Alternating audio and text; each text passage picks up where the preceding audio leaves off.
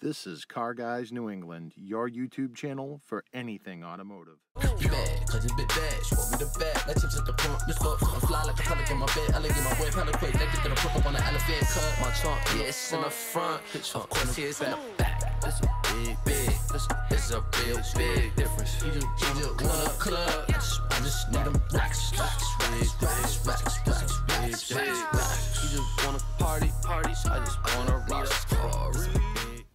This is Jay with Car Guys New England, and today I'm going to talk a little bit about the Pesco 280 aircraft pump behind me. So here is our Pesco 280 pump. There are several different types of motors that came on these. There were the Least Neville ones, which had just one post, and they had the power box on the top. Then there was the Air Associates motor, which is actually a pretty ugly motor. I actually like these OG motors on the Pesco 280s with the two posts on them.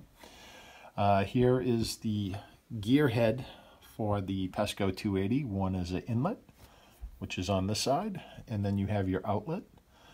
On the bottom side of the pump, which is underneath here, there's actually a set screw, and that is for your pressure relief.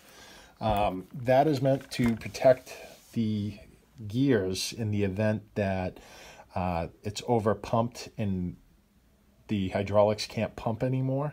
That basically blows off the fluid so it goes back to the return. So that's a safety feature built in. Kind of not needed in the lowrider situation, so you do have to adjust that in your lowrider.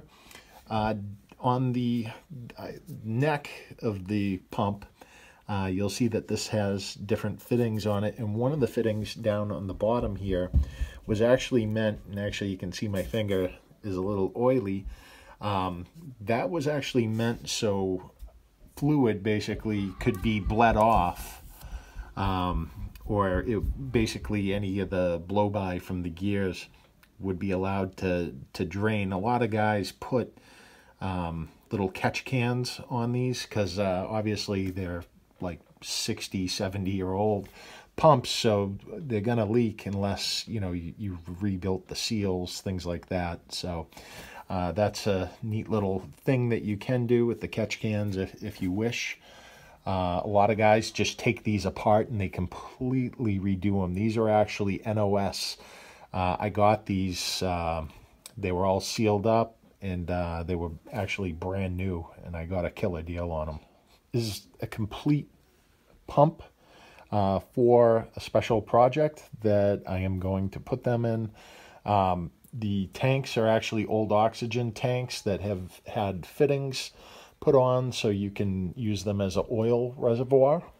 Also a fitting on the bottom, so that's basically feeding the oil into the gear, and then so it's basically gravity fed, and then it goes out through a check valve. Then it's going to go through this hydro air dump, so the fluid will go boom and then out. This is going to go out to a Pesco equalizer, which equalizes the pressure. So this would be just one front pump, and I have a second one of these set up the exact same way. So it would be two pumps, two equalizers. The equalizers split to the cylinders. Now the cylinders, you're going to need some large diameter cylinders for this, and not just normal fat cylinders. Actually, Blackmagic Hydraulics sells the perfect cylinder for this. It's the OG Ted Wells cylinders. So that has enough volume in it to lift up the car when you activate the Pesco 280. But overall, this is almost done. There are a few things that I want to do to make this look obviously a lot nicer. So fluid would return back from the equalizer into here. Then a hard line, it would go to slowdown. And this is a 90-degree faucet style slowdown, and then the oil would go back into the tank. So that's how this works. And hope you guys enjoyed this video. If you enjoyed this video about the Pesco 280, be sure to give the video a like. If you have questions or comments, be sure to comment down below. This is Jay with Car Guys New England.